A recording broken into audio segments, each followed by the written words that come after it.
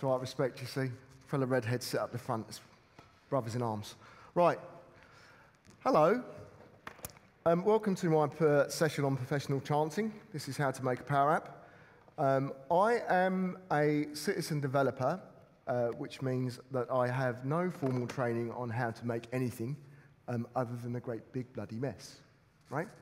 Because that's what citizen developers do. We make messes for IT to clean up. If you're just in Claire's session, you'll hear about orphaned apps and citizen developers and lions and tigers and bears, oh me, oh my, right?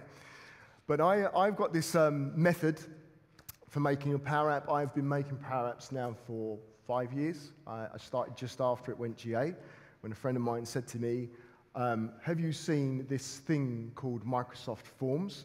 It's really cool. And I went into it and I went, this looks really cool. And I said, can you do a context-sensitive drop-down? Because I can do that in my Excel workbook that I've got shared on my pen drive. And you can't. Okay, that's it. And no more forms. Thank you. And then I clicked on Power Apps, and I went, that looks really hard, and I turned it off, and I didn't come back for about a month. And then in December, I started making my first Power App, right? I have made the same Power App over and over and over again ever since, right? Well, within reason. Some of them are a little bit different, but it's generally the same thing. Now, when you get out of doing your basic layer of Canvas application, which is to update a data source, right? To update a SharePoint list, to update something somewhere, you're going to find that all of a sudden your low-code application all of a sudden has quite a lot of code, right? Because it does have quite a lot of code. And then when you've kind of done that, you've got to debug your code because you've made a mistake in it somewhere. And the little red spot at the top on the right-hand corner up there, the little stethoscope, it doesn't say anything, right? Syntactically, you're right. But logically, you're not right. You're wrong. So how do you make this better? How do I make this more simple? How do I make this quicker? Because got to bear in mind, I am lazy. I'm a fundamental lazy developer. I will encourage you all to be lazy developers, right? Because you do it once and we never do it again, because that's what coding's all about. So these amazing developers that are in the room in front of us, Tim, Julian, Dave, where's Sumit? Sumit's down there, and others, you all did this in pro code, so why aren't we doing it in low code? Because it's not fair, because I'm like not as clever as you lot are, right? Because I've got this, coming from driving buses and everything, so how am I going to do it? So the first thing, the number one first thing is in my method for making Power Apps is got nothing to do with being inside of a Canvas app. The first thing I do whenever I go and work for a new partner, new company, new whatever, right, is I define my template. Now, there's only one way to define a template in Power Apps that works, and that is to use the Sancho Harker method. I'm going to really upset you all now, because I'm going to jump properly into pro code and upset everyone. A Power App is a big zip file. Inside of that zip file is JSON, okay? He's not a fella down the pub, because I thought he was. This is JSON, right? And when it comes out all gobbledygook, and you have to do a thing called beautify JSON, which makes it readable. Why it doesn't come out of the box like that, I don't know, right?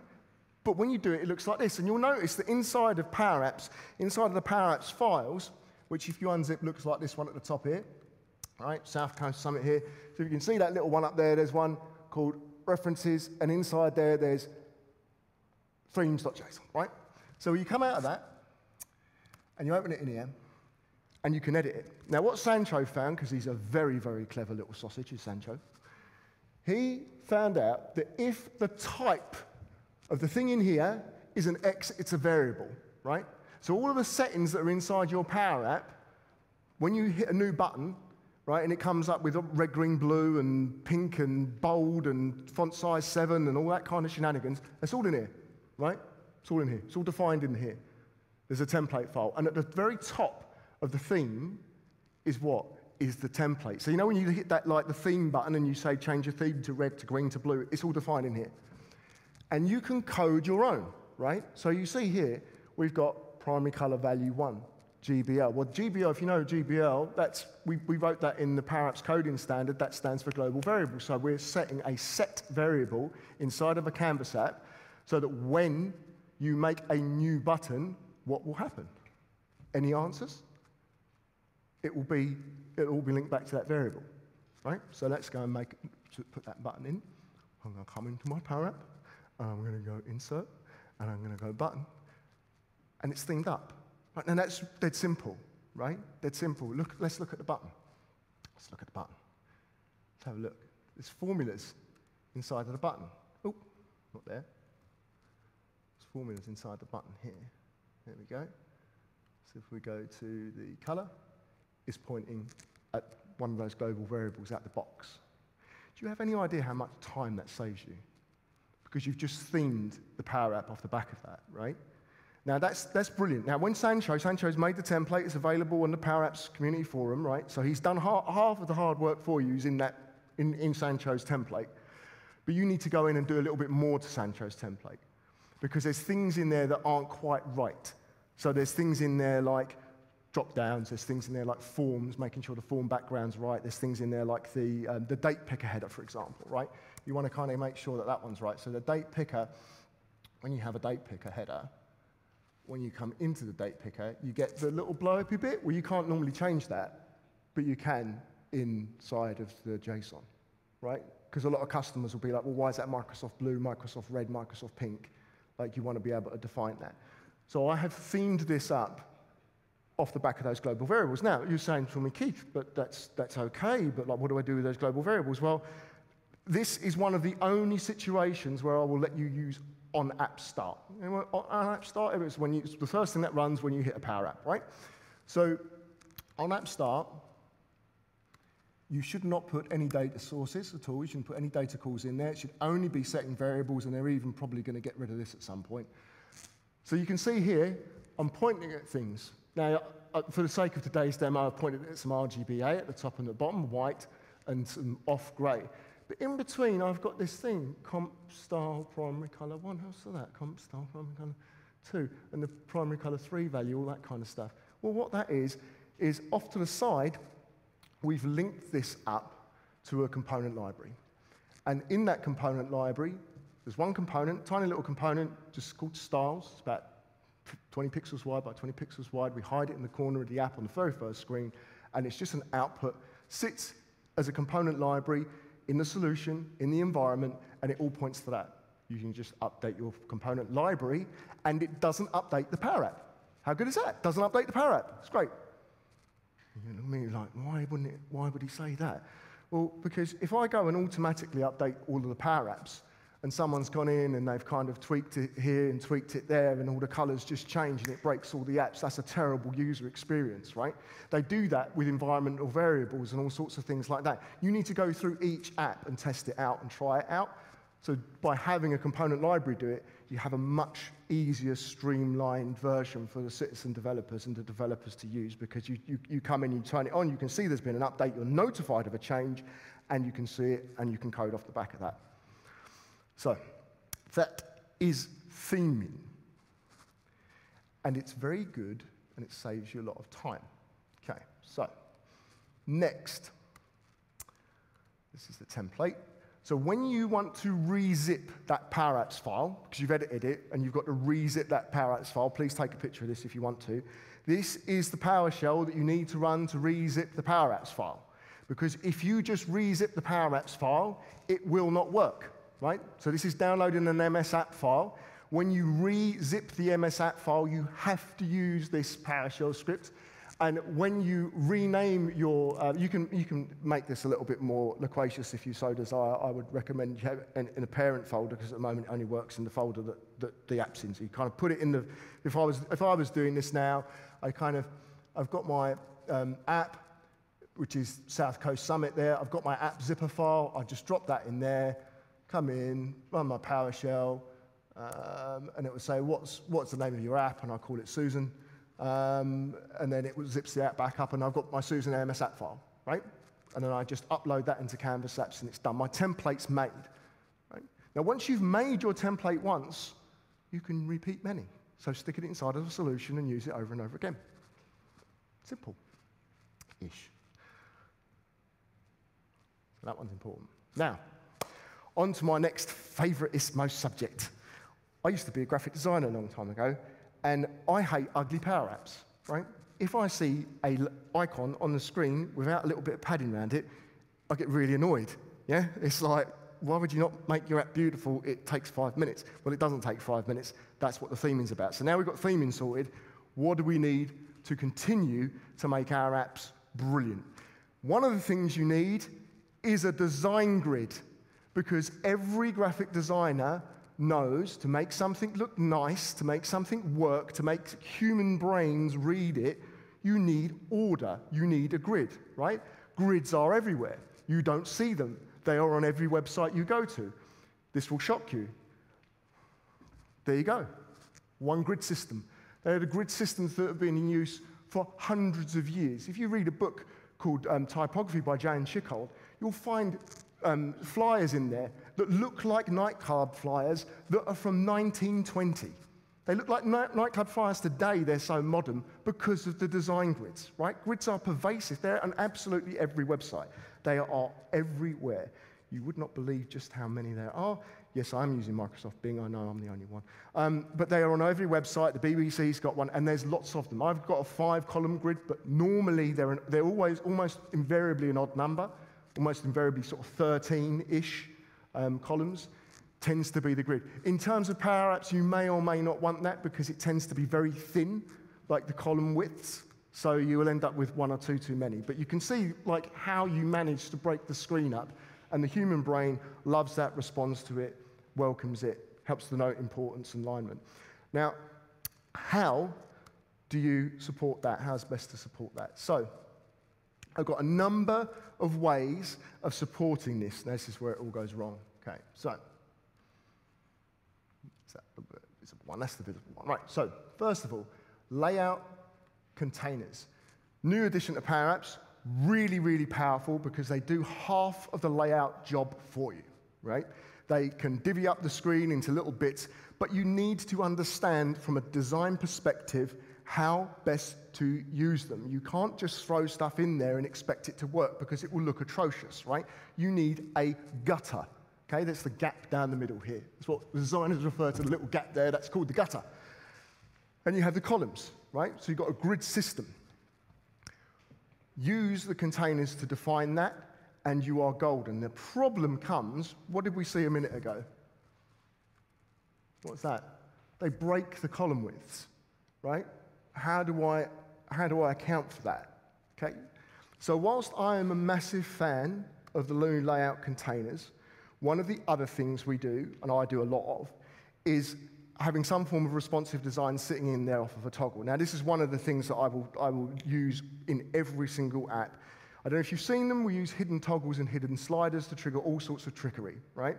So when we want to run a function, we switch a toggle to true. It runs a piece of code. At the end of that function, under that piece of code, we switch that toggle back to false again. That is our function run. Okay? It's as close to functional code as we're ever going to get inside of a Canvas app at the moment. I'm sure they're working on something amazing that you haven't told us about it.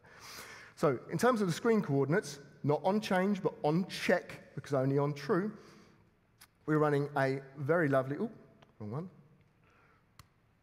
Running a very lovely, big loquacious statement here. Lots of widths in a width in a width. You'll get used to those in a minute. We'll talk about those. But this is defining all of the locational criteria for the app. And it's all responsive. And you see there, I'm not using any funky maths. I'm using percentages, right? I'm not using 2.0%, like 0.025. I'm using 2.5% because it's low code, no code, right? Does it all for you. Remember, Excel. Excel does that. Now, we'll talk about this great big chunk of code in a second because we're going to get onto that. But when that triggers and fires off, I'm now able to reference that and lay things over the top of it, right? And now I've got a different, I'm going to hide this grid here, this grid here. I've got another grid down the bottom, exactly the same grid. It works exactly the same way as the parental grid, as the Power Apps grid control, but it's all controlled off of that variable, right? So this is a different container system, but running off of a dynamic variable that's been controlled by a slider in the background. The hidden slider is updating. When it updates, it fires the trigger off. It says update the width inside the variable, and every time they drag the screen around, it automatically resizes. This is how we used to do responsive design before they brought this out. The difference with this is that you can do really nice things like that design thing I put up on the screen earlier on, where you can lay things across the grid and it's all perfectly sized in the right place. And you can do really nice things with it. Like, for example, if I want to place this piece of text, and I want to go where the width is, it's going to I've put it in a container to make it easy to hide, but like, there you go. So if I want to make that 2 widths, I just change that to multiplied by 2, multiplied by 3, multiplied by 4. It's an easy way of me putting the grid in the right place. Okay? Nice and simple. You could even componentize it if you really wanted to.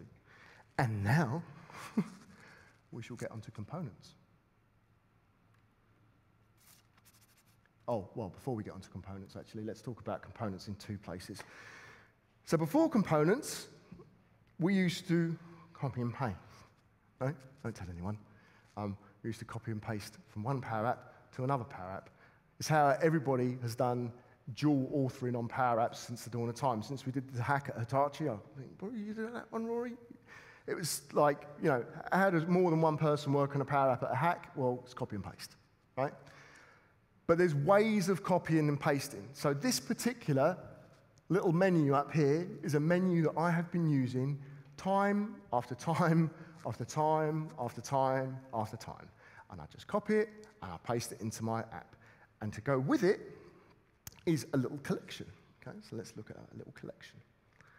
Now, the trick here is to have some way of linking it back to what? The template. So we've got the variables put in there already because I've got a standard, because I've built a template and I always use that template with the same variable names and conventions. I can just copy and paste code in and it's already wired up. All I have to do is define where those images are coming from. Now those images, I've uploaded them into the app, but they could just as easily be flipping links to Blob or something like that, right? It's that simple.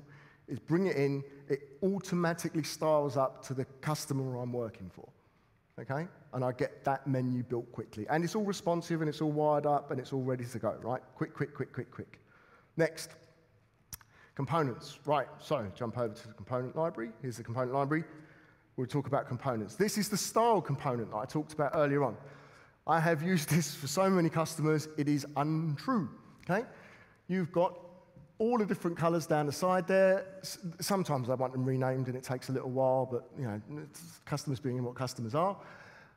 Primary, tertiary, sometimes there's a primary color 2 down the bottom somewhere because someone wanted, there was only one primary color at a customer a few weeks back, blah, blah, blah, blah, blah. Decorative gray, 1, 2, 3, 4.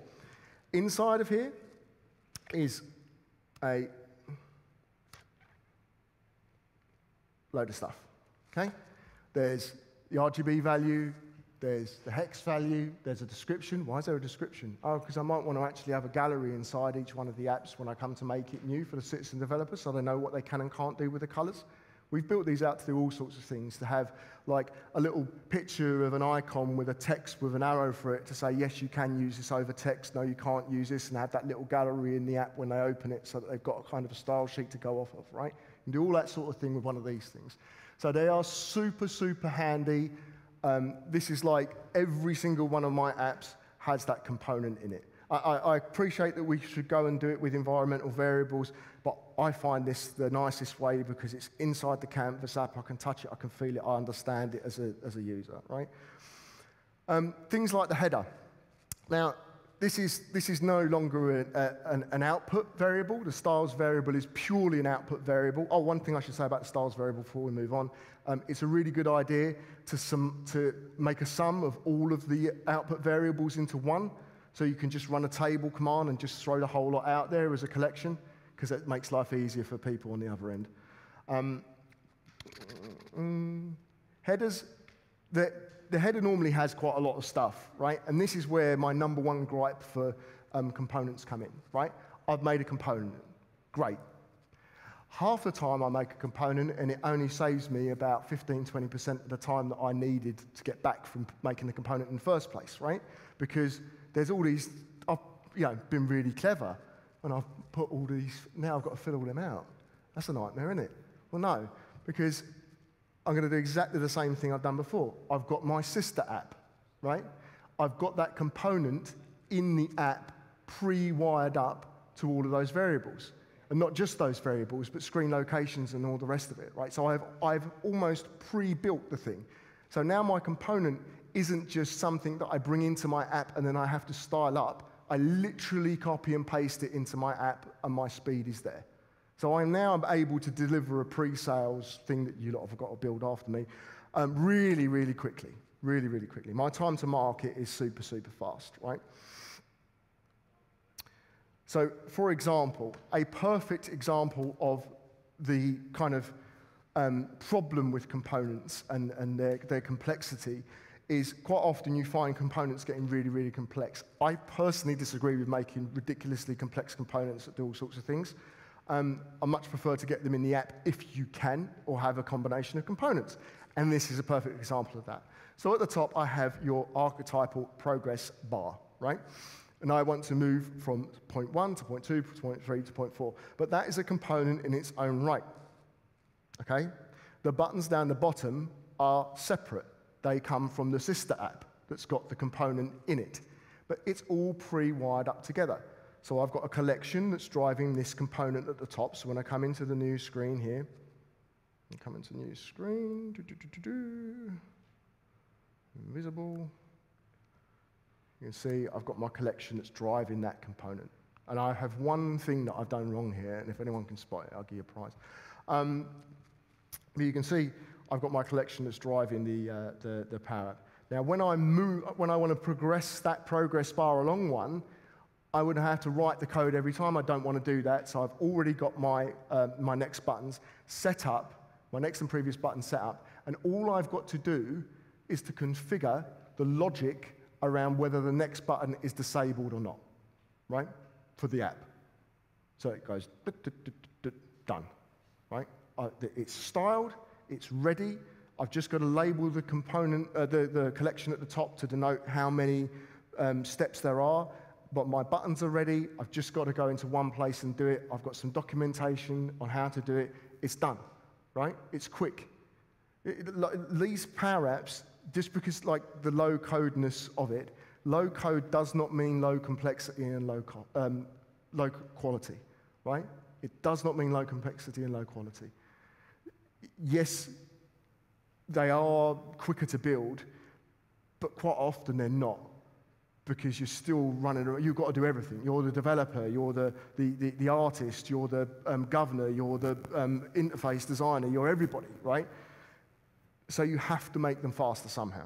And this is one of the ways of doing it. So for example, with my little with command, love a bit of with me, I'm running a patch statement and I'm going and updating that collection over and over and over again to move it to the next stage, okay? Bloop, bloop, bloop. Cool. Does work. Would you believe it? Now, oh, I forgot to show you some grid things. Never mind. Right.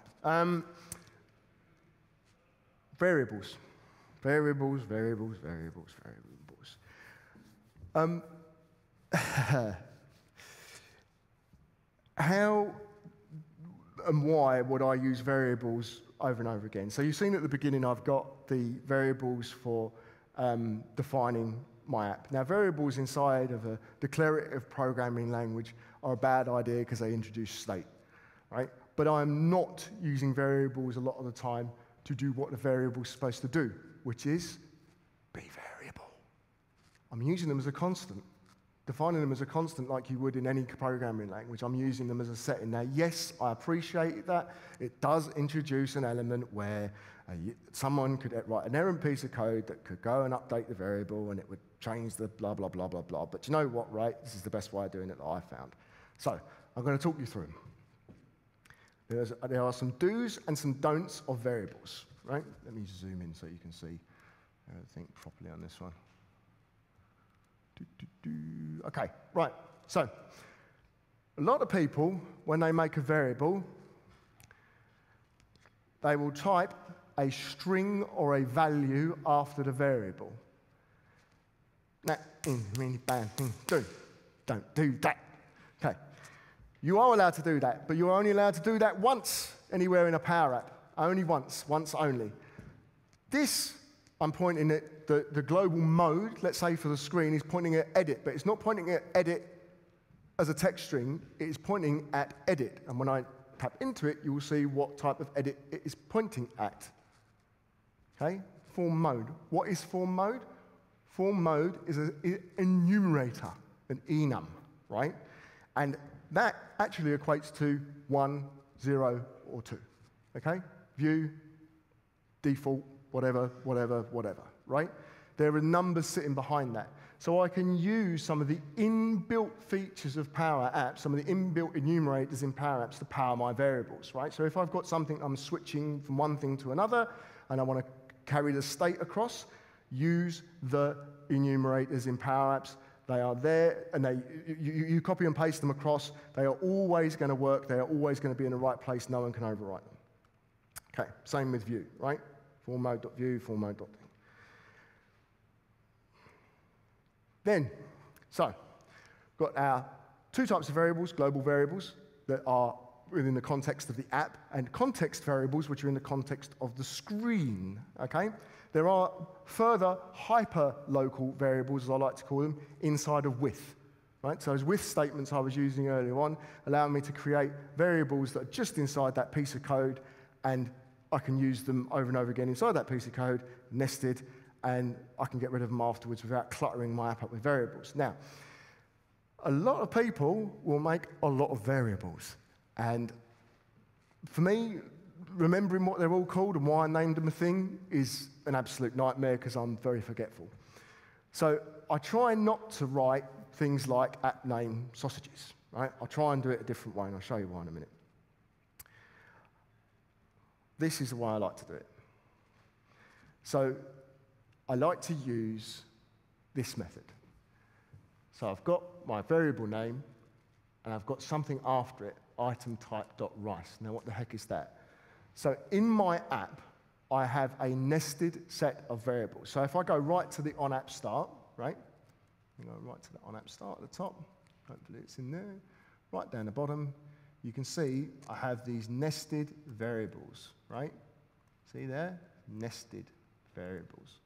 It's a variable set of names, some record inside a variable, which allows me to use dot notation. Okay, so I can do app name dot sausages, and I could have inside of that dot size, dot title, dot color, dot whatever, right? I can categorize stuff. What does that mean? That means that when I write my code, what did I say at the beginning? One of the things that you will never be able to do in a Power App is to debug logic. Debugging logic is like the hardest thing imaginable inside of a Power App. If I type sausages, if I mistype it, misspell it, dyslexic, spell it with a lowercase s, put a 1 in it, put a space in it, I'll never find it. You will never find it because the logic is wrong. But if I mistype the name on the dot syntax, I'll get an error. So I'll know where my error is, and I'll be able to find it faster. So that is probably, like, if there's any tip you take away today, have your settings defined somewhere in the app. You can do it on a screen locally if you want. If they're, like, put the variables where they make sense. If they're local, put them local on the screen. If they're global, put them global at the top level. You see, there's all sorts of things like modal type. You know, now this is where I get really funky. The dot notation to me, as the app maker, I just need dot notation. I just need dot main.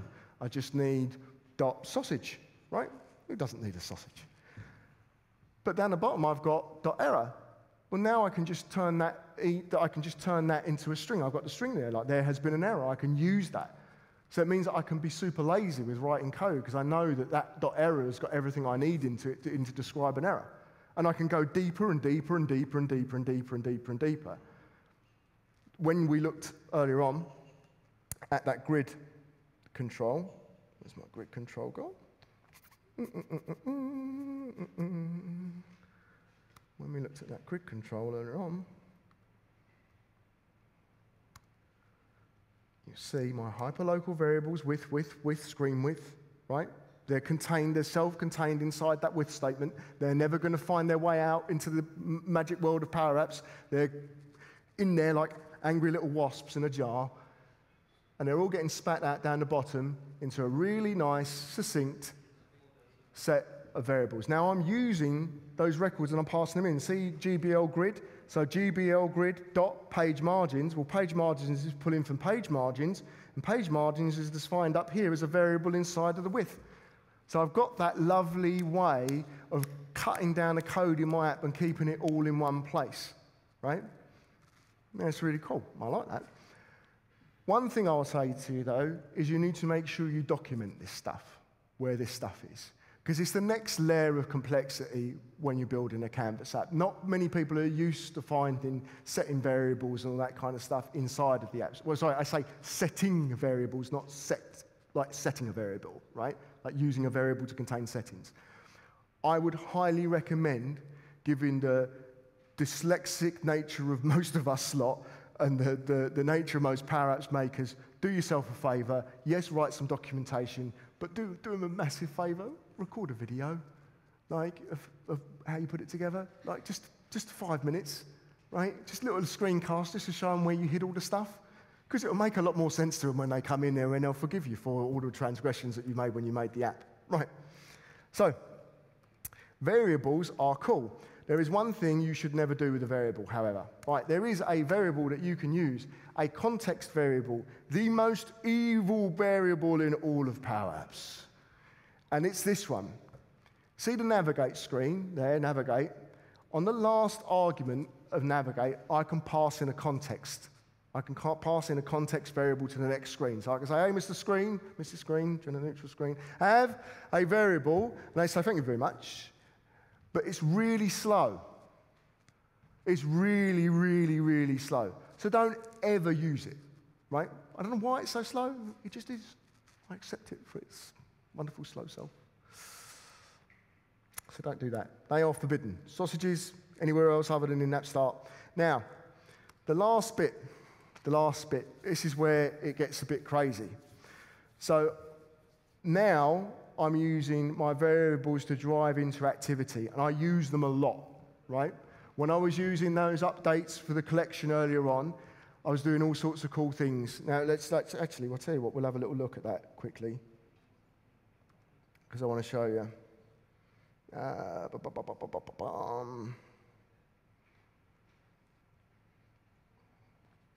Actually, no, we'll come down here and do it, because it's in this one.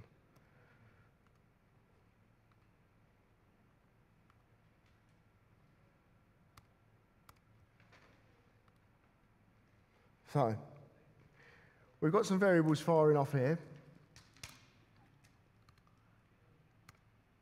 When I hit that button, the variables are triggered. And I'm using my .item.sausages, my item.right, my item.tomatoes, right? That's great. I'm defining now a set of variables that I'm using to turn on and off a menu. My menu is a couple of labels on the screen. Okay? Great. What do you mean I've got to write this every time? Okay? Because if I now click on the one below, I'll hide sausages and I'll show rice.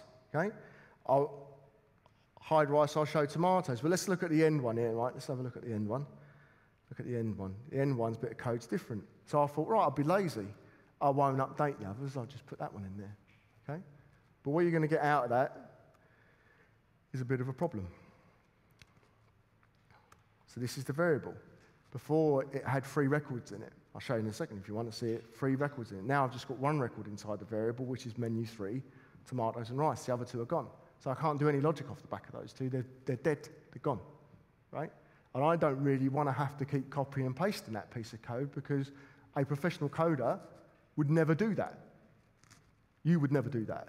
You write it once. Dry programming. Do not repeat yourself. Not wet. Write every time. Right? These are proper programming paradigms. These aren't silly little things. These are what the professional coders, the world's best, use to write their code, right? So, how do we do it? Well, we have the cheaty way. Now, I'll caveat the cheaty way in a minute, but I'm going to show you the cheaty way. This is the cheaty way. Okay? This is the cheaty way. I might even format it so you can see it a bit better. That's the cheaty way. You can patch a context variable. Okay? You can patch one. Did you know that? No, you didn't. This is part of why Power Apps is so amazingly powerful, and what you have to remember every time you make a Power App. You see where it says lock, show menu up there? Here, there's things coming out of the patch statement, right? Every time you call something in Power Apps, something comes out of the function, okay? Patch always returns the schema of the record. It returns the current state and any updated fields. So if I was to go and patch Dataverse, SharePoint, whatever, I get the record back that I patched, right? So I've just patched a variable, I patched those other 3 menu items, and I get those back. So now when I patch, and I just want to update menu item 2, and menu item 3's shown on the screen, I get back menu item 2, menu item 3, menu item 1. Get the whole lot back. And I've written less code. Now, for the caveat, you need to be careful with this one, okay? You need to be really careful with this one.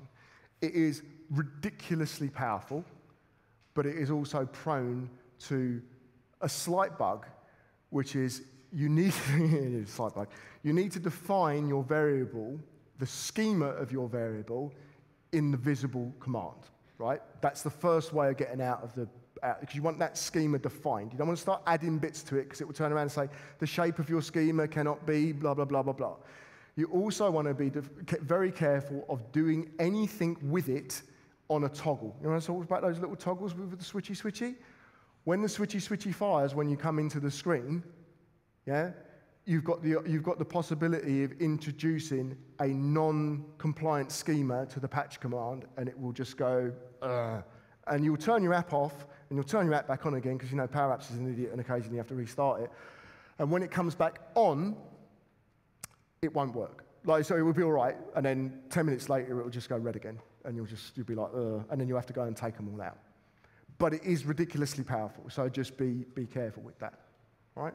So I'll show you a little app, this is one I made earlier, that's kind of got all these things combined in it together. Do excuse the delegation warnings, that was before Dataverse was a thing. And I've got my app, I'm going to show you how not to do it. So this little edit button there, if I was to use this as a proper I'm passing it to the next screen. So I'm going to navigate to the next screen, I'm going to pass a variable, right, in that context. Remember I said not to? This is how long it takes. Ready? How long that took? Like it should be instantaneous. Sometimes it's even longer, and I've pressed that button a few times today, so it's probably why it's like being helpful. Here's my grid system, okay? My grid system is alive and well. It's running inside of Power Apps. In this case, it's a 4-column grid because there's 4 components to the app, right? I've split my app up into varying bits and pieces. It looks fairly well organized. I say fairly well organized. It was built for the buses. Nothing's organized in the buses, but it looks fairly well put together. There's lots of those nested variables in there. There's lots of those kinds of things inside of the app, right? Now, it means that I can go and grab these bits, copy, paste, put them in, copy, paste, put them in. You have to think like a no-code, low-code developer. You have to think of the ways around it. So please, use use nested variables as settings. Remember that dot syntax, because that's what the professional coders use, this, dot that, dot this, dot that. None of them go look up this value and then look up that value and then compare the 2 strings together and I've typed it wrong. That's bad. Julian would shoot you if you did that in real code. So that's my advice. That's my advice. Make a component, make a template, copy and paste your way out of mischief, and you'll be building apps at speed in no time. Anyone questions? Oh, God, I've confused you all. Was it that bad? Right, well, okay. What's that? That? Yeah. Yeah, sure thing, mate. Say again? Oh, Sancho's template is freely available. It's been up there for forever. I'll put another one up there if you want. Yeah, sure thing. I'll pop a link to it on Twitter in a minute. Yeah, I'll put it on OneDrive. Yeah, Julian, it's about like, you've got to think about this from a. Like, I've forgotten more programming languages than I've ever learned, right? Because I imposter syndrome and I like to try and learn how to code. But they've all got these dry concepts and wet concepts around them. And I found that I was breaking every law inside of a Canvas app, right? Every law. And I just wanted it all kind of wired up. So even base components, I was, like text fields and the rest of it, having them in that template pre-wired up to a set of controls is just gorgeous.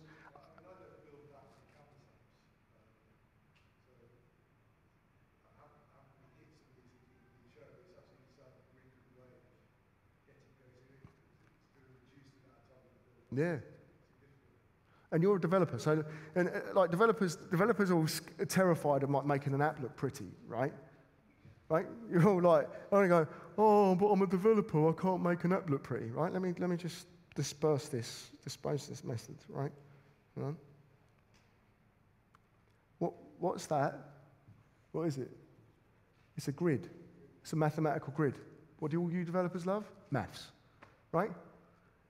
It's just 1 + 1 + 2 + 3 + 4. It's just a bit of maths. You just plug it into the grid and you can make it look great. It doesn't even have to be that difficult.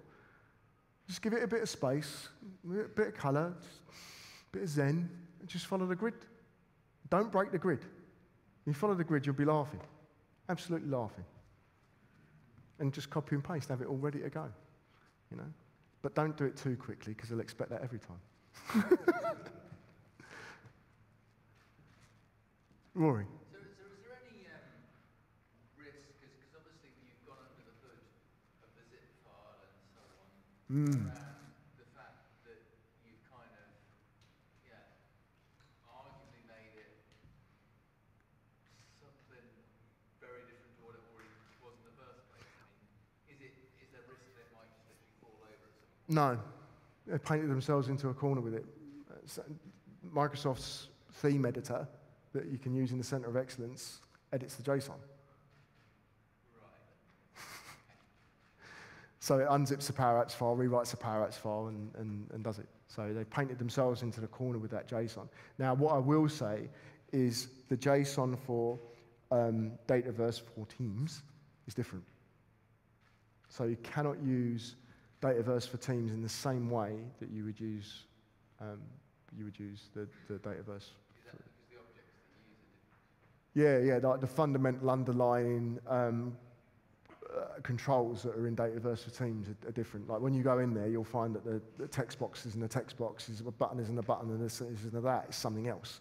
So you can go and redo it. You also need to maintain 2 templates-ish, one for mobile, one for tablet. But I find these days with responsive design, you can kind of get your way around that. This also really supports responsive design because it makes your code base more repeatable and easier to write. Like the fact that dot syntax is just a godsend, right? Like all of this kind of look up, you kind of stored it all in a collection, look this up, look that up, look this up, look up. I was like, oh, no, I'm not interested in any of that anymore. I'm looking up settings. I've already got the setting in there. I'll just use the dot syntax. Makes life so much easier and more governable as well. And you can literally copy and paste it into a flipping document. And if you want to go really crazy, you can make an Excel workbook to write the code in the first place, and then just paste the Excel workbook into the requirements, into the supporting literature that you give to the customer. Do you want to really go crazy? That's really crazy. Don't do that. Anyone else? Right, well, a bit early. Okay. You got any questions about anything else? Anything you want to ask? Any Canvas apps, demons you want me to exercise? This point on theme, it's been around for years. Yeah. Like a long time. Yeah. It feels like a nut they haven't, yes, they've got a theme editor and so on, it's not that bad.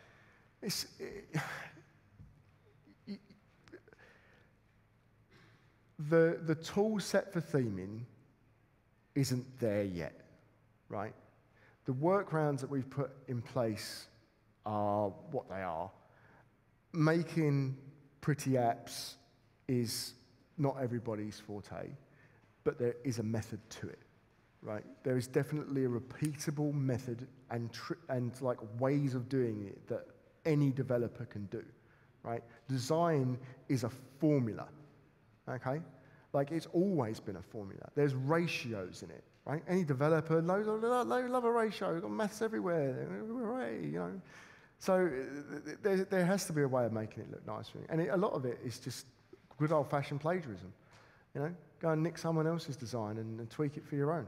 I've done it countless times. I used to do it when I was a graphic designer. Oh, you go and see something that looked nice, and then you go and replicate it in Quark Express. So, You mentioned that one of the key things is you start thinking about the components and then you build the app. Thinking from ALM perspective, like suppose if you have built these components and you want to keep repeating it across different, would you do like an ALM piece? And because Microsoft showed us like behind the scenes you can actually use Visual Studio Code and yep. break it down and put it into like Git or something, and then while you're doing another canvas app, you can actually pull. So is that pretty functional that you can pull it from the Git like the components that you have developed, like reusable? Yeah, you can. And one of the nice things about the components is there's two types of components, really, or three types of components. Power Platform Component Framework, which is high code, as we all know, blah, blah, blah, blah, blah. So that sits over to there. We won't talk about that one. Then you've got two Canvas appy types of components. One is a component that exists as an individual encapsulated component inside of the Power App itself. And then one is in a component library. You should always invariably use a component library if you can, right? When you update a component in a component library, when you open your Power App, you get a notification saying, do you want to bring this one in or not? I would highly recommend making a brand new version of the file and saying update and then go and seeing what it does to it, because you don't want it saving over it, you've got versioning and blah, blah, blah, blah, blah. 9 times out of 10, if you haven't put too much complexity inside of your component, you're good, right? You're good, because you're trying to make non-breaking changes when you make a component. You're thinking like a developer, like, right, if I take that out, is it supported? It's like API version 1, 2, 3, 4. You've got to try and have some sort of backwards compatibility. But genuinely, most of the time, if you keep your components simple, you don't need to go and rewrite them again and again and again and again and again. I find myself making a lot of display components, so not necessarily interactive components, but like a lot of customers will want a gallery that just kind of displays stuff on the screen. There's no interaction needed. And a lot of what's inside that gallery is so as soon as I find myself making things over and over and over again, I'll put some time aside. I might make sure that there's some time in the project plan to kind of make that into a repeatable thing, because it will be inside of that app. It will be inside probably another screen. It might be used 10 times in the app. It will probably be in 5 other apps. And then you kind of throw it out there to the internal community in your company and say, look, we've got this new component. Would you guys want to test it out? Anything, blah, blah, blah, blah, blah. And you need to make it a team sport. Development is not a solo enterprise anymore. So I find that's the best way to do it. And component libraries are really good for that, because people can bring them in. And then when you bring the component into your app, you can edit it, and it becomes an encapsulated version, an instance of that component inside of your app, and you can muck around with it. That's the best way of doing it, to be fair. All done?